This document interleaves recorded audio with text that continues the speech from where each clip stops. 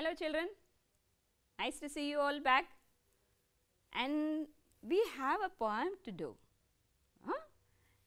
We were in the lesson The Model Millionaire, okay, and the poem that follows is Clouds.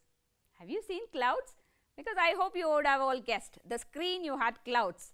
So, some of you prompting there cloud. Children, I welcome all my 8th standard students to this lesson, and this is first language English group. Am I right? Are you all seated with your pen, book and a textbook in your hand? And if you are ready, we go to the lesson. Children, I have told you today we are going to read a poem, and it is The Cloud, okay, by P.B. Shelley. And children, before we go to the poem, have you seen clouds in the sky? You have seen various types of clouds. Have you noticed it? Some clouds are as you see on the screen. You call it as nimbus cloud. Oh, they are all named, is it? Yes, they have different names. Nimbus cloud, cumulus cloud, see that is how it looks, and stratus cloud. We all have seen clouds, but we did not know that there are different types of clouds also. We would notice the clouds vary, shape, sizes, etc. And these are not only the 3. Here goes the bigger picture. Look at that. There are types of clouds, and you find it on certain heights. Below you see that the clouds listed there, the 4 types of clouds with the picture listed there, you find it at a level of 6,500 feet, children.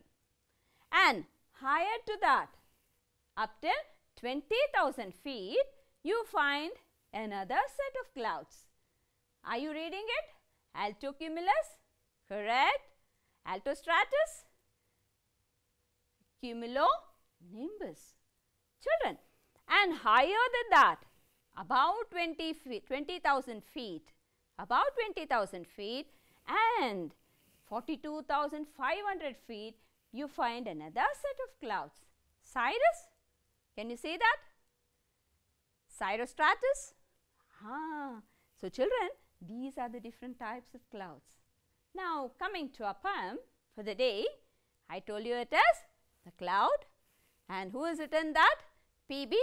Shelley. This is how he looks, correct? The picture here portrayed, it looks as though it is a girl, but this is a boy. What is the name? Percy Bysshe Shelley. His full name is Percy Bysshe Shelley. And children, he was born on 4th of August 1792 in England. And when did he die? 8th of July 1822 in Italy. And children, his education was, he studied at the University of Oxford. And what are his poems? To a Skylark and A Day to the West Wind, later Queen Mab, and children, many more to go, and here are the pictures. Okay, these are a few of his poems. Children, did he get any awards? In India we see Jnanapith Award. We have highest awards, Nobel Prizes, but did P.B. Shelley get any award? No, he did not get any award. Why? He died at a very young age when he was 30 years. It is said that he drowned, okay, in a lake. Children, and we have a award in his name. What is that? The Shelley Memorial Award of the Poetry Society of America. It is named after this poet P.B. Shelley. We go to the poem. But before we read the poem, I want you all to listen to a story, a short story, which is very interesting. Shall we all listen? Here it goes. Clouds to the rescue. One early morning, when the animals of lush meadows were just getting ready for the day, 2 woodcutters stealthily made their way through the forest. Mike the rabbit was first to spot them. Look, those two humans with axes are eyeing our trees. He alerted his friends. Woodcutters? They must have come to cut down the trees in our forest. Our homes will be destroyed. What do we do? Asked Bella the squirrel. Let's ask King Leo the lion. He's sure to have some idea, said Tina the rabbit. And so Mike, Tina and Bella, along with Ellie the elephant and Minnie the bird, set off for King Leo's cave. Sir, we are in trouble. Please help us, Tina called out from outside King Leo's cave. What's the matter? Asked King Leo, coming out. All of you look so worried. If you have come to me so early in the morning, it must be something serious. Sir, two woodcutters have entered our forest. They are eyeing the trees that have borne most fruits. We have built our nests in those trees. If they cut those trees, we will be homeless. You must help us, said Minnie worried. It is indeed a serious matter. Let's ask Neil the cloud and his friends for help, said King Leo. The animals brightened up at the idea. Neil surely had the power to help them, they thought. They immediately reached out to him. Neil, can you help us? Two woodcutters have entered the forest. If they cut our trees, we will be homeless, said Ellie. Look, who's here? Said Neil, amused. Only the other day, one of you were making fun of our sheep, and now you want our help. Sorry, but we don't want to help you. Neil's friends nodded in agreement. Please forgive us. We are sorry. We shouldn't have made fun of you, said the animals, feeling bad for making fun of the clouds. Seeing Neil and his friends unresponsive, the animals began to walk back, worried about their homes. Wait, friends, they heard Neil call out to them. This forest belongs to us as well. While I was angry that you made fun of my friends and me, we cannot turn our backs on you who are in trouble. So tell us, how can we help you? Asked Neil. Thank you for not deserting us in our time of need, Neil. Please make it rain so heavily that the woodcutters get frightened and are forced to leave the forest, requested Bella. Don't worry, I will take care of it, said Neil. He and his friends moved swiftly to drink up as much water as they could from the lake until they became dark and heavy. They then floated over to where the woodcutters were and rained over them heavily, followed by thunder and lightning. What's this? How is it raining at this time of the year? The woodcutters were taken by surprise. We won't be able to go back to our village in this rain. Let's take shelter under this tree for the time being, said one woodcutter to the other. They sat under the tree for a long time. They plucked a few fruits from the tree and started eating them. Imagine what would have happened if this tree was not there to give us protection from the rain. We would have got drenched and fallen sick, said the first woodcutter. You are right, my friend. We had come to cut down these trees. But those same trees have protected us. They also provide us with oxygen to breathe and fresh fruits to eat. We have learned a lesson today. If you cut the branch you are sitting on, it is you who is going to fall down, said the other. Anyway, it has stopped raining. Come, let's go back home. The two woodcutters left lush meadows and started walking towards their village. All the animals of the forest came out in the open and started celebrating. They thanked the clouds who had helped save their precious forest. They apologized to Neil and his friends for making fun of them earlier. We must remember something. There is nothing shameful about accepting one's mistake and apologizing. And there is nothing better than forgiving those who repent their mistake and giving them a second chance, said King Leo, addressing everyone. Hey children, did you listen to the story? Enjoyed it? Yes, it gives us a lesson to learn. You should forgive, right? You should be of help to others. You should not have a grudge. Okay, and you should have that mind to forgive and to help others when they are in need. Enjoy the story? Okay, children. Now, before reading the poem, I want you all to have a look at this new words.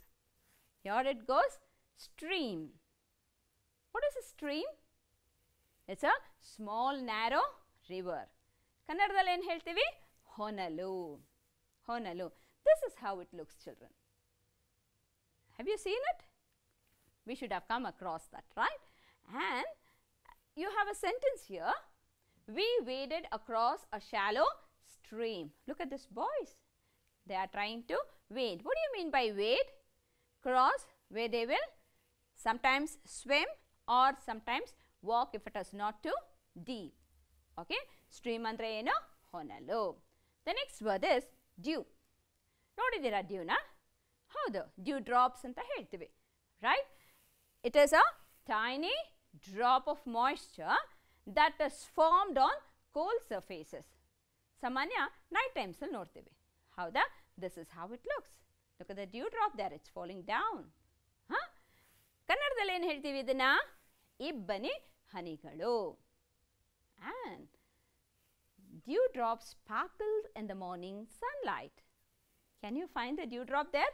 The small one? Yes, that is dewdrop. Next one is rocked. Rocked andre we know, it's a stone thing, right? But illi rocked andre eno in this context?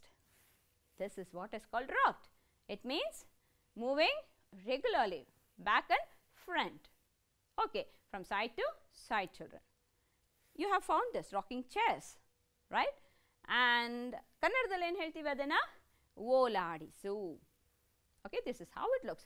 Always a word will have different meaning according to the context it is used. Okay, have that in mind, children. And the next one is flail. What is flail? Look at this picture here. My friends, ನೀವೆಲ್ಲ ಹಳ್ಳಿ ಕಡೆ ಇರೋದಾದರೆ ನೀವು ಇದನ್ನು ನೋಡಿರ್ತೀರ.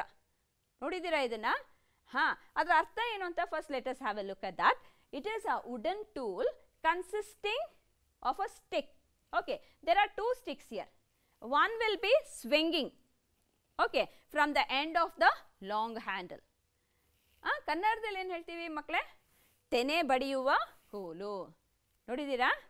S, ಹೊಲಗಳಲ್ಲಿ use ಮಾಡ್ತಾರೆ. Once the crop is ripe, okay, to separate the grain, they use this flail. Okay, this was used for threshing grains. Children, go to the next one, lashing hail. ನಾನು ಈಗಾಗಲೇ ಹೇಳಿದ್ದೀನಿ, I have told you, we see hailstones ಅಂತ ಹೇಳಿದ್ದೀನಿ. Is it not? What is lashing hail then? ಇದು ಬೀಳೋ ರಭಸ. Okay, this is how it is. Small stones of ice hitting with force. This is how it looks. And ಕನ್ನಡದಲ್ಲಿ ಏನು ಹೇಳ್ತೀವಿ ಅದನ್ನು? ಆಲಿಕಲ್ಲು. ಆಲಿಕಲ್ಲು ಮಳೆ ಹೇಳಿದ್ದೀವಲ್ಲ, ಕೇಳಿದ್ದೀವಿ also. Fine, this is called as ಆಲಿಕಲ್ಲು. hailstones. Lashing hail ಅಂದರೆ the force it hits the ground, the hailstones hit the ground. Next one is pavilion. We would have heard ಸ್ಪೋರ್ಟ್ಸ್ಗೆ ಹೋಗೋದಾದರೆ we listen to this, children sit in the pavilion ಅಂತ ಹೇಳ್ತೀರಿ, right? Your PT teachers would have used the word. What does pavilion mean? A pavilion is a large temporary structure, temporary, have that in mind, such as a tent which is used at outdoor public events. Sometimes it may be temporary, children, but sometimes school alli nododadre pavilion kattirtare, right, where children have their lunch there, they sit there for group studies, okay, they sit for having a look at the events that's happening in the ground. This is a pavilion, right. Kannadalli ಏನು ಹೇಳ್ತೀವಿ? ದೊಡ್ಡ ಹಜಾರ. Okay, and the next one is cenotaph. What is a cenotaph? It's a monument built to honor soldiers who are killed during wars. Children, this is how it looks. ಕನ್ನಡದಲ್ಲಿ ಏನಂತ ಕರಿತೀವಿ ಇದನ್ನ? ಸ್ಮಾರಕ. ಓಕೆನಾ ಮಕ್ಕಳೇ? Next is cavern. Cavern ಅಲ್ಲಿ it looks an unfamiliar word. ಹೌದಾ? ಅಂದರೆ cavern ಅಂದರೆ it's a large cave. Cave ಅಂದರೆ ಏನು ಕನ್ನಡದಲ್ಲಿ? ಗುಹೆ. ನೋಡಿದ್ರಾ ಚಿತ್ರದಲ್ಲಿ? ಗುಹೆ. And a sentence to help you. We shone our torches around the cavern to see what was inside. So, cavern alli torch ಹಾಕ್ತೀವಿ. Okay? There are no lights. The sunlight also does not enter.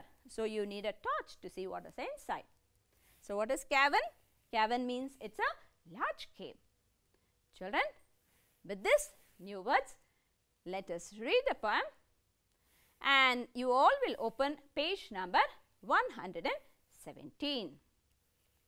Poem number 16, The Cloud by P.B. Shelley. Have you opened your text? And here it goes, children. I bring fresh showers for the thirsting flowers from the seas and the streams. I bear light shade for the leaves when laid in their noonday dreams. ಏನು ಅರ್ಥ? I ಅಂದರೆ ಯಾರಿಲ್ಲಿ? Whose I here? I bring fresh ಶಾಸ್ ಅಂತಾರೆ. ಶಾಸ್ ಅಂದರೆ ಇದು ಮಳೆ. Okay, I ಅಂದರೆ ಯಾರು ಮಳೆ ಸುರಿಸ್ತಾ ಇರೋದು? Good, we are talking about the clouds. So what is the cloud doing? S, it is showering, it is raining on the thirsty flowers. Thirsty ಅಂದರೆ flowers thirsty ಇರುತ್ತಾ? Have you seen a flower telling I am feeling very thirsty, I want to drink water? No. So, these are the imageries used by the poet. There are imageries used in this poem as well. And here, I bring fresh showers for the thirsting flowers. Look at the sentence. I antandre cloud. It is telling that it is bringing fresh showers, the rain.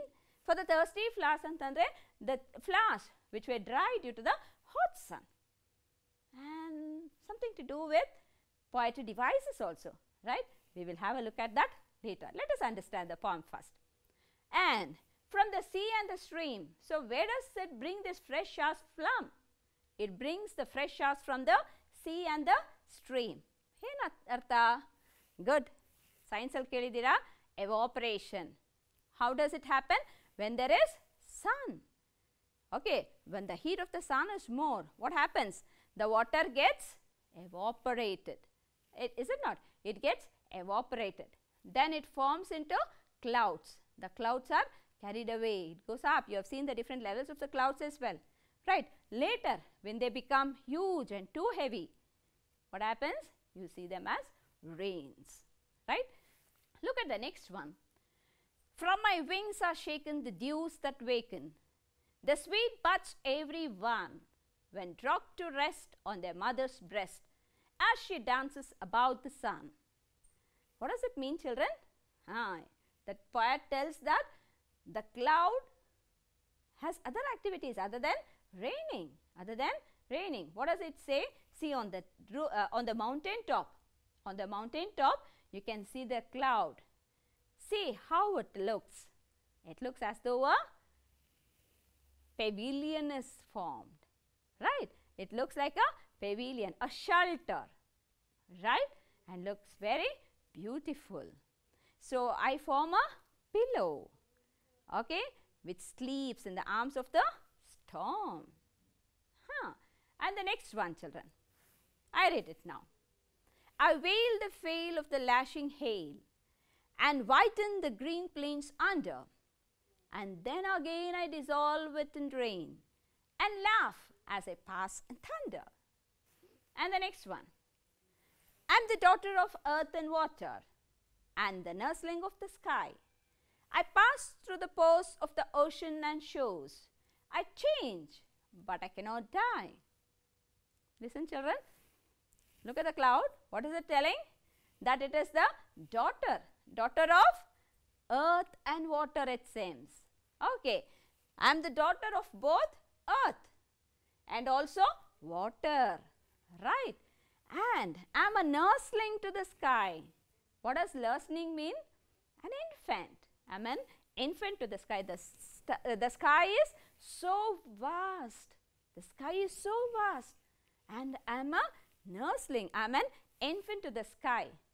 I am also a daughter to the earth and water. Is it not? And children, I don't die. I am immortal. Why does the cloud say it is immortal? ಹೌದು, ಅದಕ್ಕೆ ಸಾವೇ ಇಲ್ವಂತೆ. ಏಕೆ? After it rains, you find that the clouds are again formed. The sky is clear, no doubt. After it rains, the sky is clear. But still, you find the clouds. How did that happen? It means to say the cloud has no death. The cloud has no death. It does not die. Okay? It again collects water. Look at the next one, children.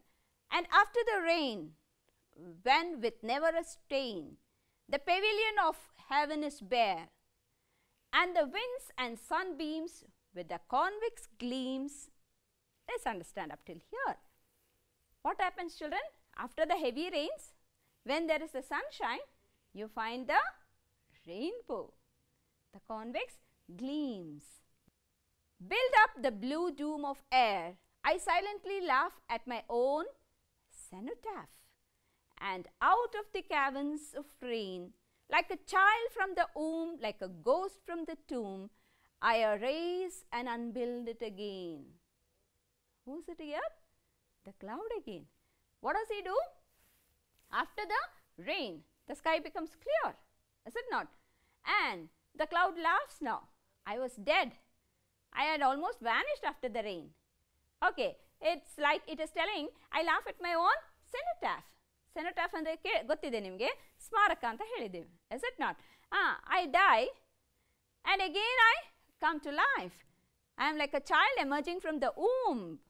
Okay, which raises once again. It builds in the blue dome of the air.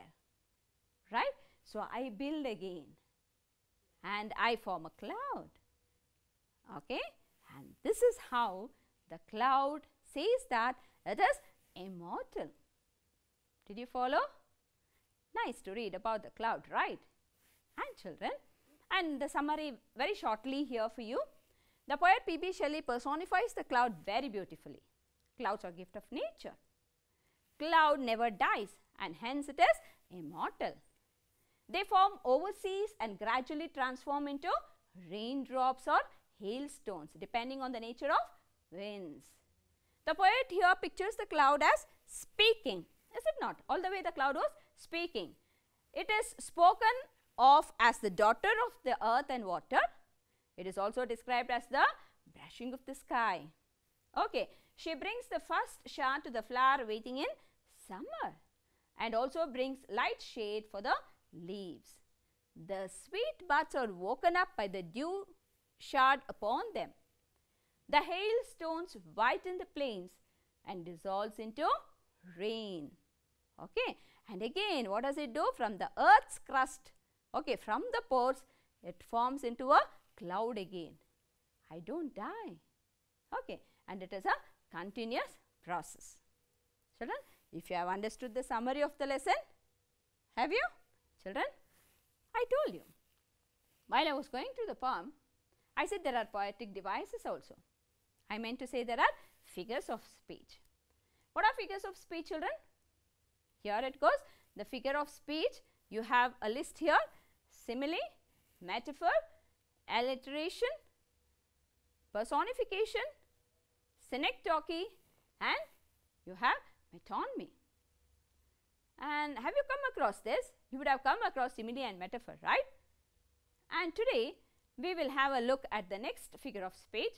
But before that, I posed a question earlier. What are figures of speech? It's a figurative language used by the poet to make it more meaningful colorful, right? Look at one of the example here. The moon was resting in the midnight sky. Look, the moon is resting. Okay, look at the next one. The leaves danced their way through the lawn. Look at the leaves dancing. Have you seen it? Okay, next one. The wind whistled throughout the day. Whistle. Have you heard the wind whistling? You have heard the boys whistling, right? Look at the next one. The flame of the candle danced in the dark. The flame is dancing. And here, the slices of bread jumped out of the toaster suddenly, scaring me. Oh my God. Children, what are all this? Yes, they are all called as personification. One of the figure of speech is personification. What is personification then? You give human qualities, okay, human characteristic to an object, animal or an idea, and that is personification. You saw the bread, they are jumping and it says that bread. Have you seen a bread jumping? See, that is how it is described. You are giving human qualities to object, animals or idea. And children, some of the examples in the poem are: I bring fresh showers for the thirsting flowers. I told you. Next, I am the daughter of earth and water. I silently laugh at my own cenotaph. These are some of the examples of personification that you find in the poem. Your work is, you will list out the rest. You will list out the rest of the literary device that is used in the poem. Children, we will go to the assignment. You have a set of questions. You have to answer the following questions, okay, in your notebooks. Read the question and answer it. Okay, children. And the next one. Lastly, you will also write the summary of the poem. And children, I am very happy that you have understood the poem as well. Okay, and this poem is for memorization. You all will memorize the poem. Take 2 or 3 readings, understand and then memorize. It carries marks. Children, with this, I complete the class. Thank you all for listening. Please work on your assignments and read. Best of luck. And this is Anthony Mary signing off for today. Thank you, children.